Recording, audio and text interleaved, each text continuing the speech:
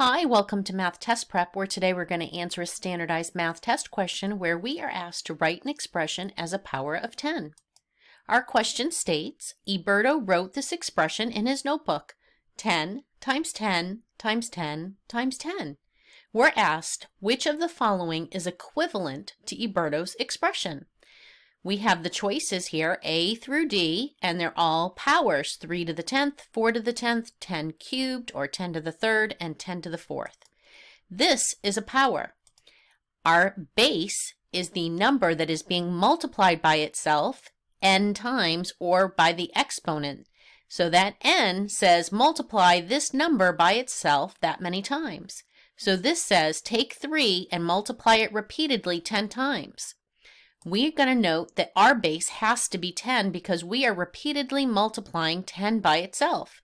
That means A cannot be our answer because we're repeatedly multiplying 3.